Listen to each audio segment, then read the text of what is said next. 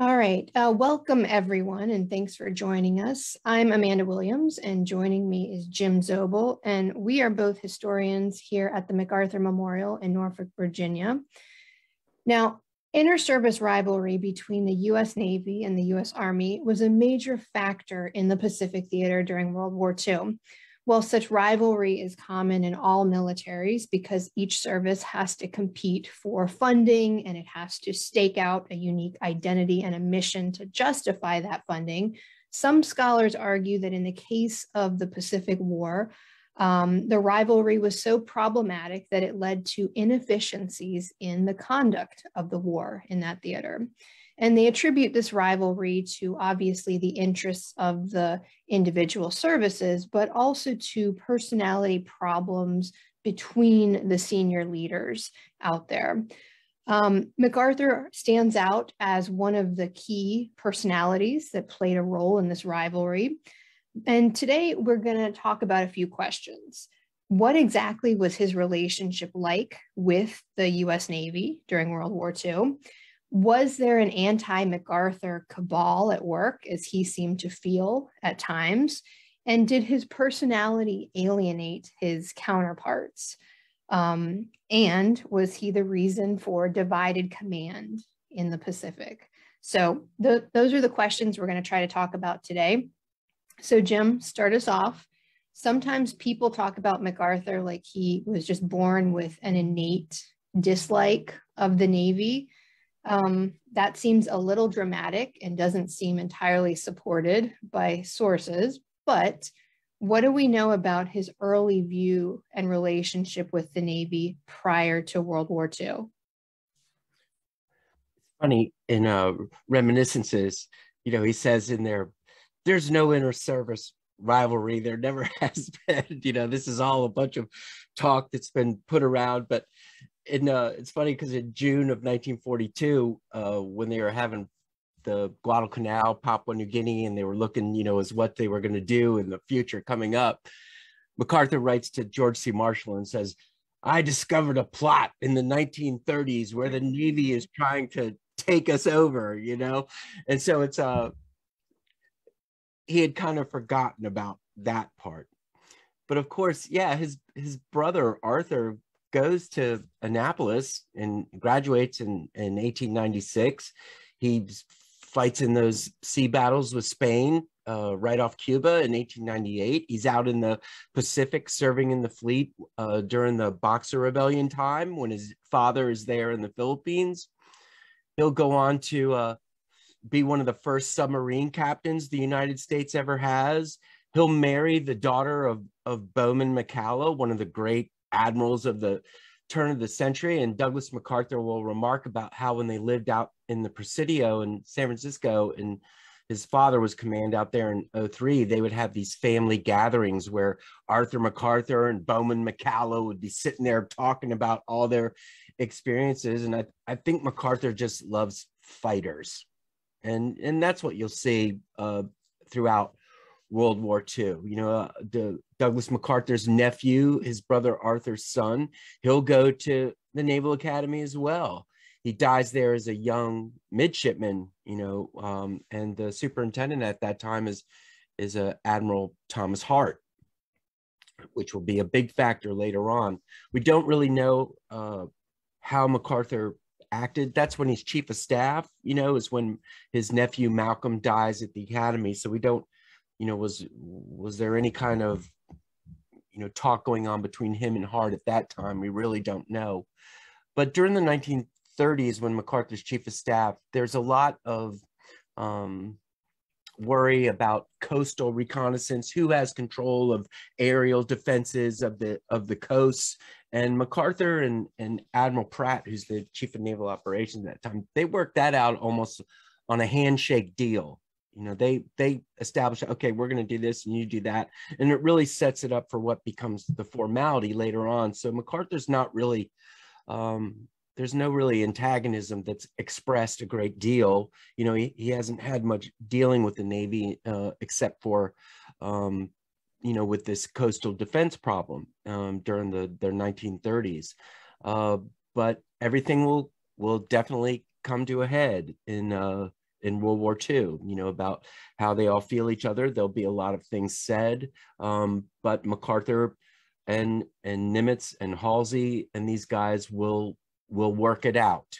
I mean, there'll be a lot of give and take and a lot of pushing by both sides, but they will, as you see, as the war progresses from, you know, those early days of Guadalcanal, Papua New Guinea, up through Cartwheel, up through Reno 4 into the Philippines, that they always iron it out. Now, when you're getting to the end of the war, you are very glad that it ends when it does, because you're not sure what would have happened between them as time progressed.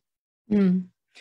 All right. So when World War II begins, MacArthur's the Army commander in the Philippines, and Admiral Thomas Hart, who we've already brought up, he is leading the Asiatic fleet from the Philippines. Right. Can you tell us about their working relationship in the early days of World War II, and how does this cover how does this color the Navy's perspective of who MacArthur is, and vice versa? Right. Well, Tommy Hart had been one of Arthur MacArthur's best friends, you know, MacArthur's brother. They graduated at the same time. He's a pallbearer at Arthur MacArthur's funeral. So we know that these guys know each other. When Thomas Hart comes out there to be Asiatic Fleet Commander, MacArthur is the military advisor to the Philippines. He's not, you know, in control of any U.S. forces or anything like that. And he's kind of been pushed to the side, ignored, you know, because he's been retired since about 1937. And that comes, like William White was a journalist. His son was the guy who wrote They Were Expendable, about the PT boat escape from the Philippines later on. But William White comes out there in the 1930s. He's very much worried about the Japanese moves that are going on in China and everywhere else. And when he goes to see Gruner, who's head of the Philippine Department, which is the U.S. Army, you know, position out there, Gruner's like, don't bother going to see MacArthur. There's no reason to, you know, go see him. And that kind of shows the way they were looking at him. And that even goes with Hart. Hart lives there in the Manila Hotel. There's not a lot said about how they first interacted with each other, but once MacArthur is called back to the colors in 1941, Hart starts thinking it's getting really weird. They'll have a lot of inter-service rivalry over about that same coastal defense, you know, who has air control over certain areas. They'll have a lot of fights over shore patrols, maneuvers against army soldiers in China, just, you know, petty kind of things. And then, you know, things that really do matter. But MacArthur as well, you know, when they live in the same place, and MacArthur will be like, hey, Tommy, come down and let's talk about this. And he'll come down there, and MacArthur will be in his underwear, you know, with like a kimono on, eating a head of lettuce, you know, or cabbage. And you don't meet too many people that are doing that. And it kind of just, you know, sticks into Tommy Hart, you know, what is going on here? They start talking about, you know, what could be coming up in the war here. And Hart will say that MacArthur knows a lot of things that just aren't so. You know, he knows a great deal of things that just aren't real. And then he'll even say that, you know, he doesn't think Douglas MacArthur's sane, or has been for quite some time. And this has a lot to do with as things are progressing towards that war, because when MacArthur's making plans for like Rainbow 5 and wanting to defend on the beaches instead of going back to Bataan Corregidor and War Plan Orange, Tommy Hart is, you know, also working on, you know, getting ready for the war. And MacArthur will say, well, the Army has its plans and the Navy has its plans. So there's not a lot of things that are in concert between these two people. MacArthur does not see Hart as a fighter at all. And whereas in like November of 41, there's a meeting between Sayre, who's the State Department rep, he's the High Commissioner out there, and Tommy Hart's there, and MacArthur's there. And MacArthur's very much anticipating what's coming. You know, he keeps saying it's going to be April, but he says he'll be ready. Hart is just kind of is now being drawn into this, and he's so enthused by MacArthur's enthusiasm, even though he thinks he's, you know, out there, that he starts saying maybe we should keep the Asiatic fleet here, bolster it up, and get ready to defend the Philippines. Whereas the Navy's like, no, that's not going to happen, and the fleet will position itself to the south before the Japanese attack. Once the war starts, Hart immediately starts stockpiling Corregidor with food, and MacArthur's looking towards defending on the beaches. So Hart, I think, has a little bit more of a realistic approach as to what's coming. But the thing is they don't work. They're not telling each other a lot. I mean, Hart does get ultra intelligence, the diplomatic, from the purple machine that the Navy has, but and he's passing that on to MacArthur, but there's not a lot of great deal of working together. And MacArthur is totally disgusted when the Japanese invasion fleet comes and none of Hart's submarines can do anything, because that's really the only people that are still left in the Philippines, is that motor torpedo boat squadron, and then the submarines that are still there, those old S-type submarines. The rest of the fleet is pulled out down to the south and Java and the Australian, Dutch, British, American naval command. And those submarines can't do anything because that's the problem with those torpedoes in the Mark IVs. The detonators don't work. They don't figure that out till like late September, but the submarines have no effect on the Japanese invasion fleet that comes in. And MacArthur just, you can't understand that at all. And then when they go to leave for Corregidor and they declare it open city, he doesn't even tell Hart that they're doing that. Wow. Yeah. And so then Hart, you know, meets him on the docks as they're going to Corregidor and says, you know, why didn't you even tell me that? And they have this like meeting right there, and nobody really knows what they said. But Hart will leave that night and he'll go down south, and then he'll finally get back to Washington, you know, about the time when MacArthur's being pulled out to Australia, and he's going to tell Admiral King all these things. And that's going to color Admiral King's viewpoint of MacArthur throughout the war pretty much. I mean, the only people he hates more than MacArthur maybe are the British. And as the war comes to a close and the British are starting to get into the Pacific, that's what draws MacArthur and King back together, because they both don't want the British there. And so Washington will always have this viewpoint of that's what, you know, and that's why it'll be divided command and all that, you know, because King will never trust MacArthur and won't want to give him control of anything. And so it'll be a divided, you know, command by that. So yeah, those early days definitely color the way that a lot of the brass will think about MacArthur. It'll color the way they tell their commanders about him. But as the war goes through, like Halsey, like in Nimitz, I said, you know, they'll find out that MacArthur's can be pretty erratic, but he can be very reasonable. And you know, when they get together, MacArthur's always the gentleman, Nimitz is always the gentleman. So it's a confusing state. But they're more in line with each other than the Japanese are, which is a good thing. You know? It seems that all those difficulties in, you know, late 1941, early 42 in the Philippines, with that essentially divided command in the Philippines, would have been a great argument later on in the war for, we need a unified command. But I guess it's not. It turns into the exact opposite argument. Well, that's what makes, as we were talking about last time, that's what makes Kruger, you know, so important to all this, because he is able to bring all those factions together during operational planning. He's a big believer in combined operations, that, you know, MacArthur will be swung to that. I mean, because the thing is, when MacArthur gets to Australia, he has a total bitter taste in his mouth, you know, for the Navy, except for John Buckley and the torpedo guys, who he thinks are, you know, brilliant masters of the sea. They're fighters. Yes, exactly. Yeah. But when he gets there, he'll just be, you know, have this coloring against the Navy that won't work itself out really until Halsey comes, and then those guys will finally get over that, you know, part that divides everything. MacArthur gets to Australia in March 1942, and then in April, the Pacific is divided up into essentially 4 different areas. You've got the Southwest Pacific area, which is going to be MacArthur's command. And then you've got the different Pacific Ocean areas, the North, Central, and South, that are basically under the command of Admiral Chester Nimitz. Now, why was the theater divided up like this?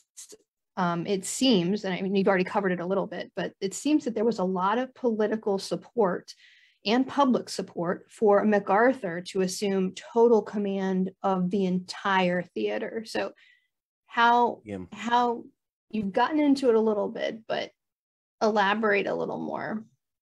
Well, there's MacArthur, when he gets to Australia, he's a big hero.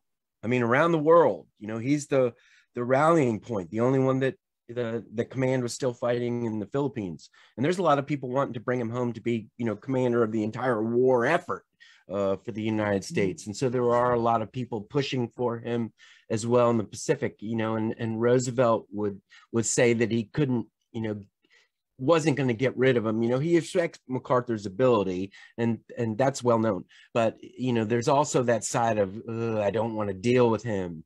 But he feels that MacArthur has so much Republican support within the Congress and the Senate that, he can't get rid of him.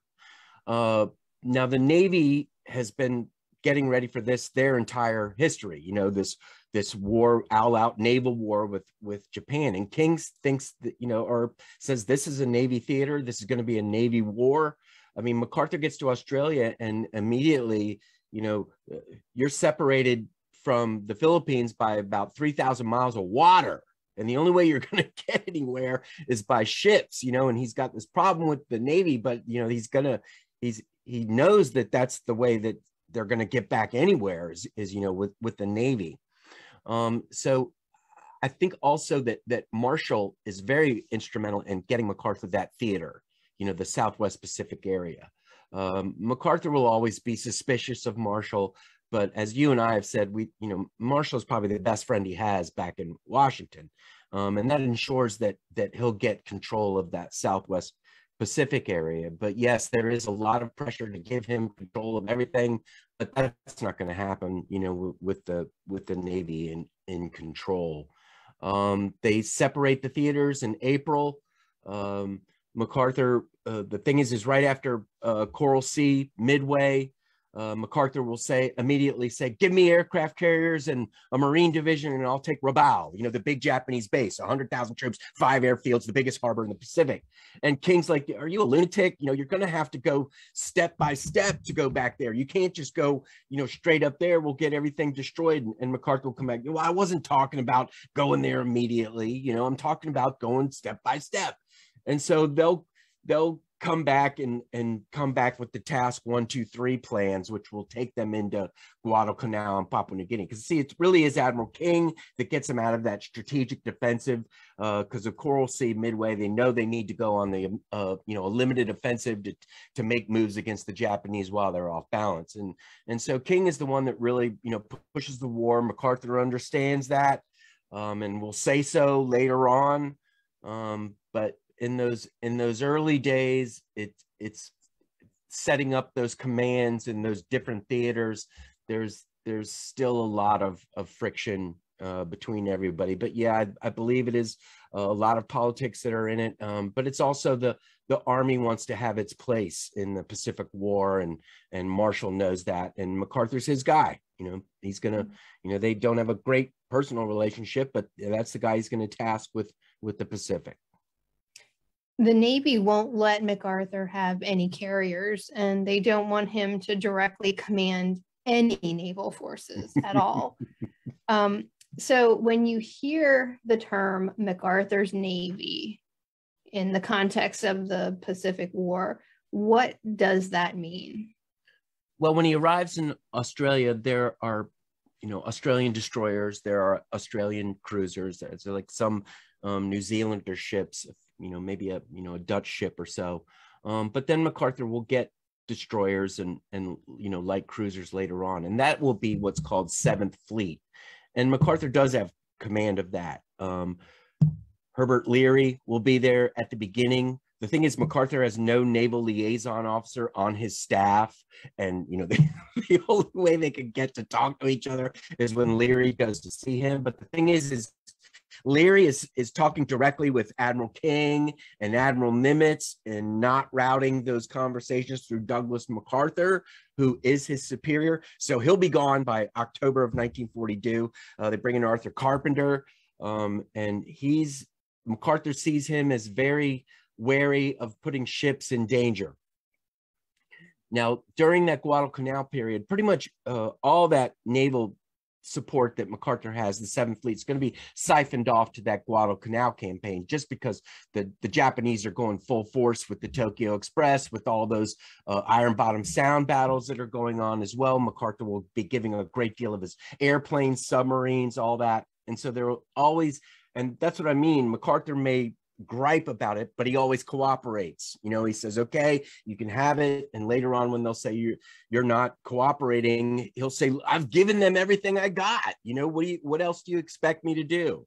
And so there's a lot of that where they're trying to work that out, but eventually 7th Fleet will build upon itself. And then after January of 1943, they'll create 7th Amphibious Corps as well, which will be all those ships that will work all those invasions. And, you know, the thing is that the Japanese Navy throughout the war is most worried about MacArthur's theater, because they don't know how to deal with it, because he really has no Navy.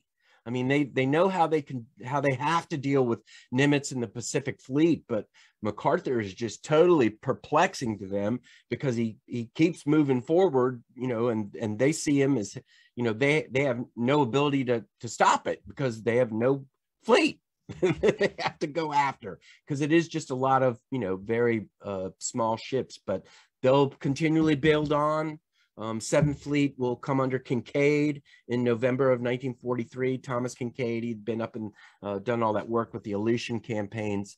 And these guys are professionals, and, you know, they work it out. But yeah, MacArthur will have 7th Fleet. They'll never get like battleships or anything like that. But they'll you know, they'll be a force that MacArthur works with throughout the campaigns. So yeah, 7th Fleet is his Navy, to say. Does Halsey change anything about the way MacArthur sees the Navy during the war, and vice versa? I think Halsey changes the way a lot of the Navy sees MacArthur. You know, he had been filled with what you're going to find out with this guy. You're going to go there, you know, you're not going to get a word in edgewise. He's going to dominate everything. And in April of 1943, because in January they had the Casablanca conference, and they were going to start the drive through the Solomon Islands and up the coast of New Guinea. And so MacArthur and Halsey are going to work together with what MacArthur called Elkton, but will eventually become Cartwheel. And so in April of 43, Halsey goes to see MacArthur. And right before he gets there, MacArthur puts out this statement that says, navies can't control anything anymore. It's all air power. You know, basically saying the Navy can't do anything.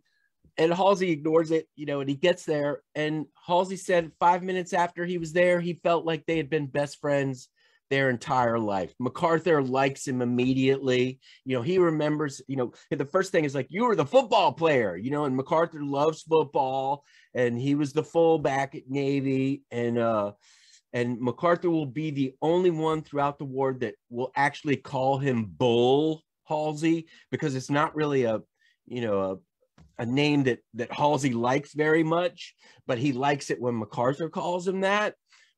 These guys reckon, you know, and MacArthur will say sailors will follow that guy anywhere, you know, and Halsey is Mr. 4-letter word. You know, if there's not a 4-letter word in the sentence, it's not really a sentence. Whereas Halsey said that MacArthur would never use a curse word, because it would ruin the eloquence of his diction, you know. And Halsey, even though he's junior to MacArthur, but he says MacArthur never orders him to do anything. He'll push him. You know, they'll have meetings for 4 days in a row where MacArthur's like, you need to do this, you need to do this, you need to do this. And Halsey would say, nope. And then MacArthur would be like, all right, well, that's it. You know, you do it the way you want it. And so they do work together well. And I think that that helps a lot with that MacArthur Navy inter-service rivalry.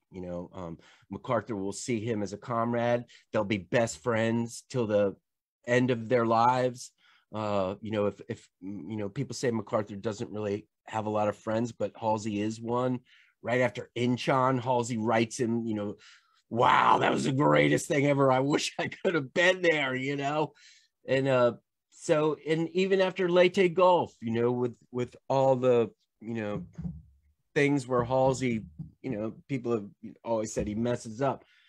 All the staff is there saying, Halsey screwed up. Halsey, what a jerk, blah, blah, blah. And MacArthur slams on the table, I'm not going to hear any more of this about Bull Halsey. He's a fighting admiral in my book and always will be, So I think that in the sense of that inter-service rivalry, I don't think anything will ever cure the Air Chief, George Kinney, or Richard Sutherland, the Chief of Staff, of their, hatred of the Navy.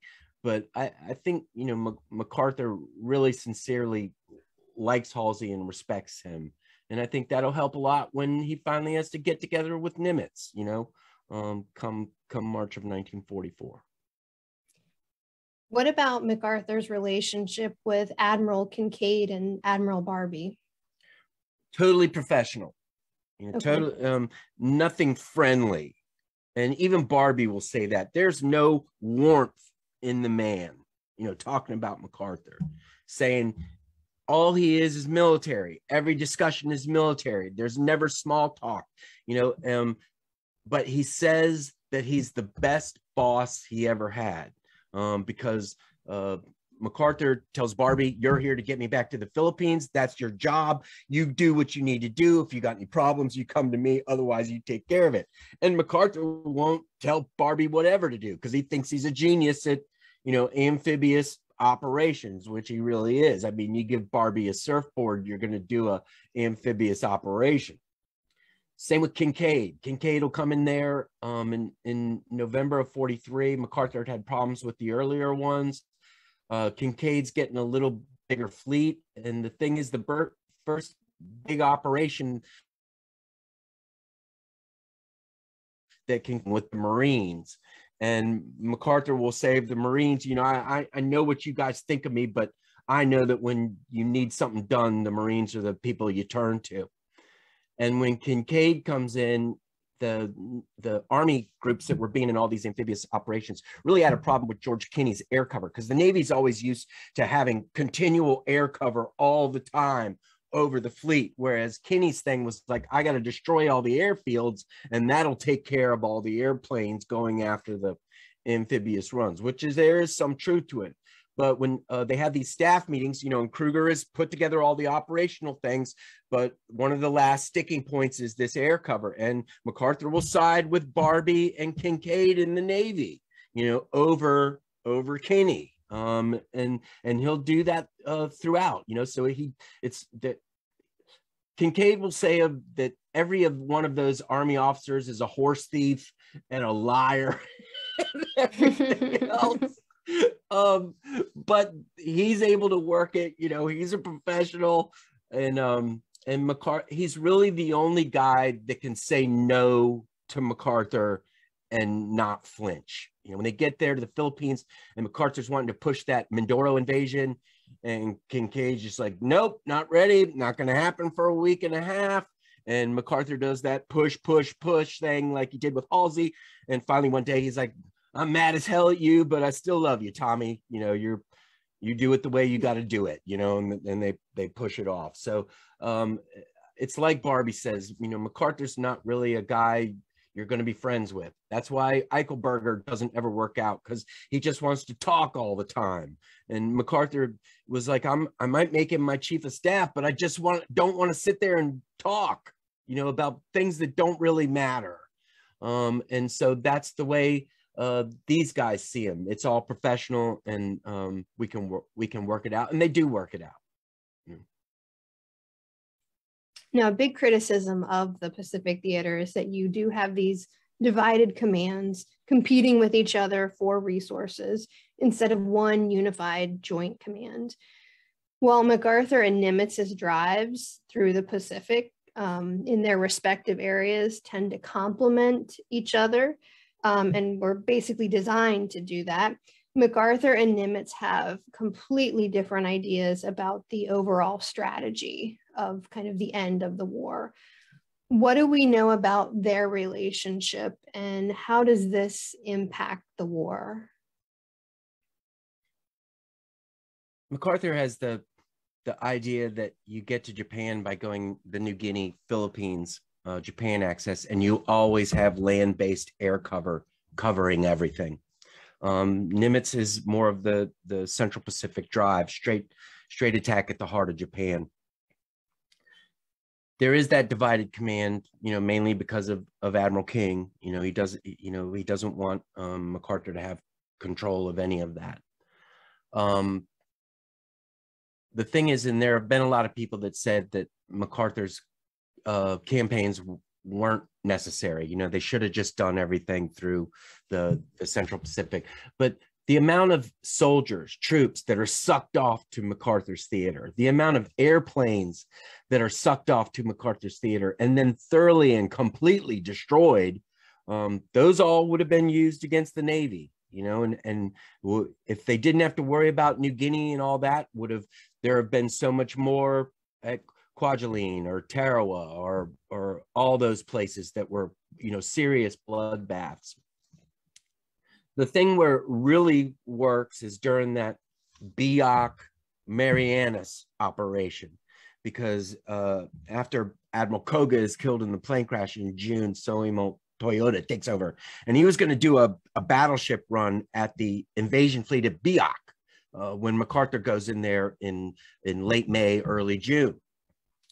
But as they're getting ready to pull this thing off, then the drive comes into the Marianas, and that draws the Japanese Navy up there. Well, they'll get into the Marianas turkey shoot and get all those pilots wiped out. So in that sense, it is a compliment, because the Japanese are off balance when these guys are coming across. And like we said before, the Japanese Navy has no idea what to do with MacArthur at all.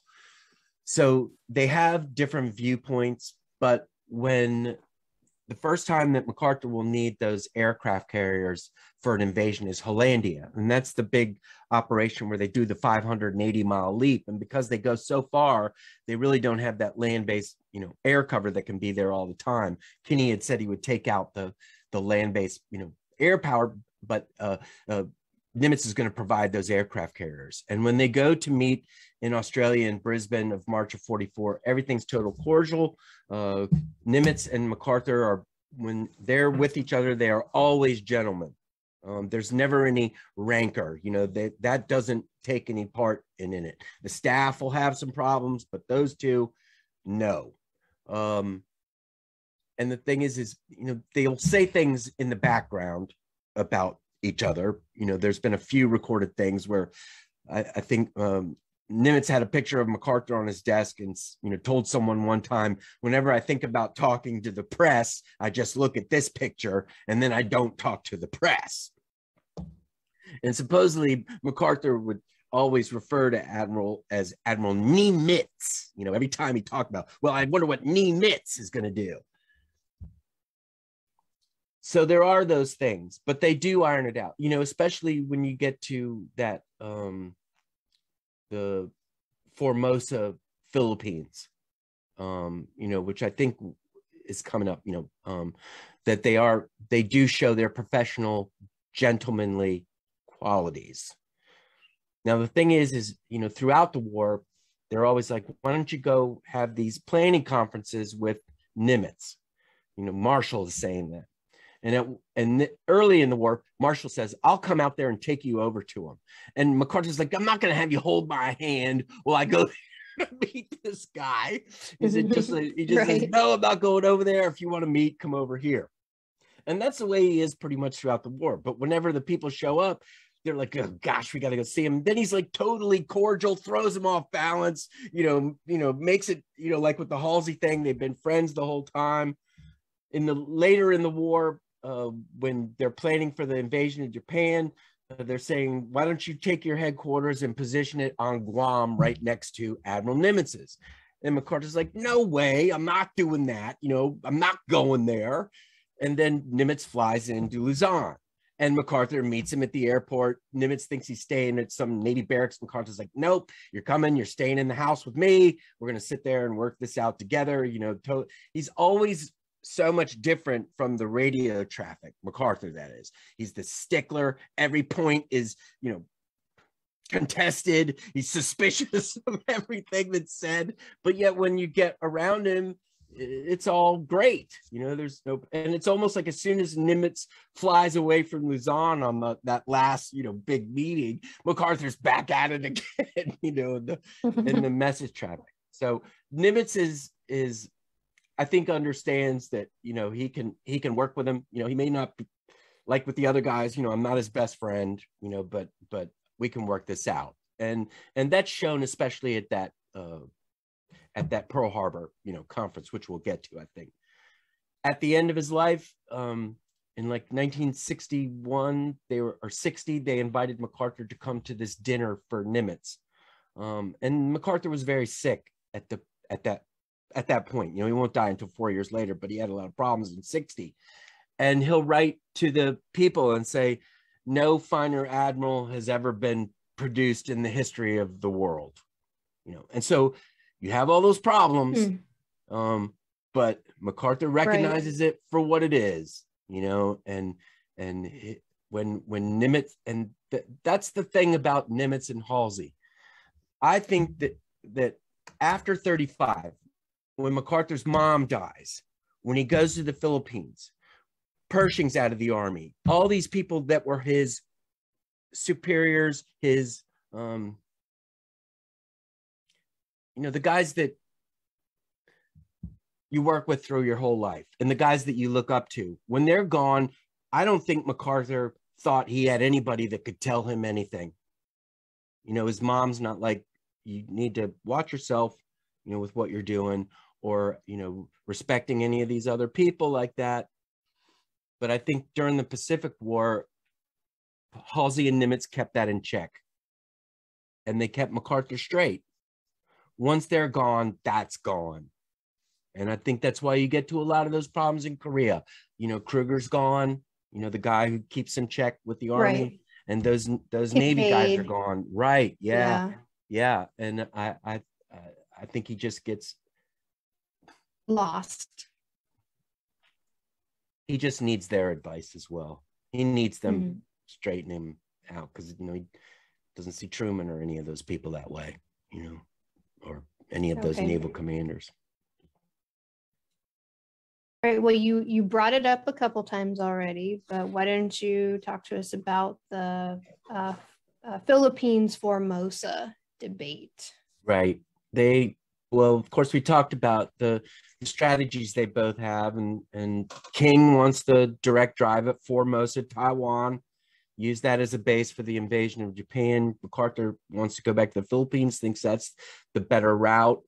They'll finally come to Pearl Harbor to discuss this, and it'll be Nimitz and MacArthur and President Roosevelt and Admiral Leahy. And Admiral Leahy will remark about how there was no rancor at all. These guys were total professionals. They were totally gentlemen. The presentations that they put forth were what they thought, but both of them said, no matter what you decide, we'll work together.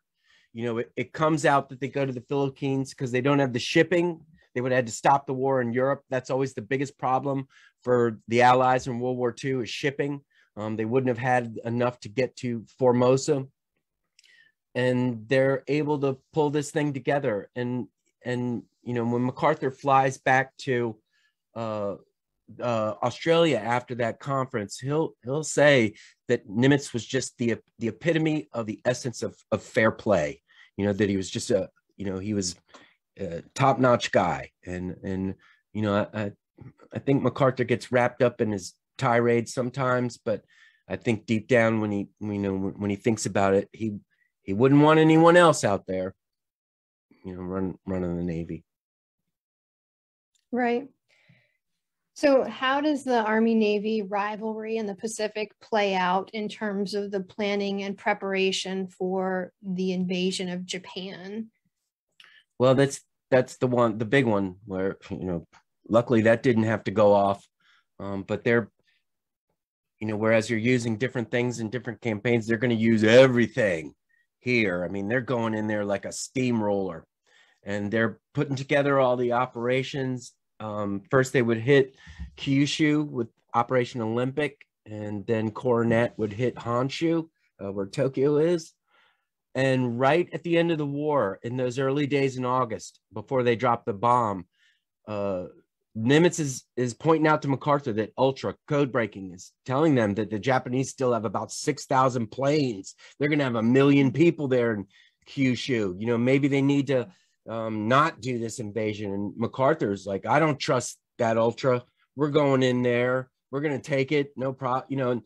It's just it's a good thing the war ended, because I think that would have really been a sticking point with MacArthur about going into Kyushu, because he's saying he didn't, care about what the ultra was saying. Kind of like when you get back to the Admiralties, MacArthur always trusts his instincts more than anything else. And so and we talked about those problems with getting the commands together. But once MacArthur and Nimitz get together and iron things out, then the staff can pretty much do it. That's where it finally comes in, though, that the Navy's like, don't ever send Dick Sutherland back here to negotiate anything. That's MacArthur's chief of staff, just because nobody could get along, with him whatsoever. But there it ends, and when the Halsey and Nimitz go back, MacArthur will say to both of them, it's a smaller world now, with you guys gone. It's not the Pacific anymore, with you guys gone. And so, I mean, inter-service rivalry has a great deal to do with a lot of things, I think, early on. Definitely, as they pull off the operations, though, it shows that they had a better understanding and an ability to cooperate in combined operations than any of their enemies did. And that's one of the main things that Kruger pushes for after the war. Is that we have to have the Navy, the Army, and the Air Force working together all the time to have this combined operation strategy for this atomic Cold War world. And it's no truer today than it was then. Right. And I think you brought it up earlier, but it wasn't just the Americans having these inter-service rivalries in the Pacific theater. I mean, the Japanese certainly have this, and it's much more disruptive, I think, than what goes on between MacArthur and the other admirals. Well, I think that's the main reason why they lost it. I mean, you look at certain Japanese and Navy and Japanese Army are working on radar capabilities, and they're in one room, and the Army's in the other room, and they don't talk. We're not giving our secrets to you, and that's kind of the what killed them, crushed them. And I think it's interesting that some of the propaganda coming out of, or the Psy-War stuff coming out of MacArthur's headquarters is basically trying to drive that wedge between the Japanese soldier and the Japanese sailor. Yeah. Because they clearly recognized during the war that there is this major inter-service rivalry, and that is something we can exploit. And as well, those leaflets, when they would have MacArthur and Nimitz together on there with like they've lassoed, Japan or lassoed the Philippines, and how these two are the guys who are, have walked all over you throughout the war, basically. Yeah. So I think MacArthur, just he has respect for both of them. He knows their mettle. Yeah. All right. Any final thoughts before we end? No, we'll be back with Korea soon, right? Yeah, we'll be talking about MacArthur and the U.S. Navy and the Marine Corps in the Korean War in just a couple days. Great. Thanks, Amanda. No, thank you.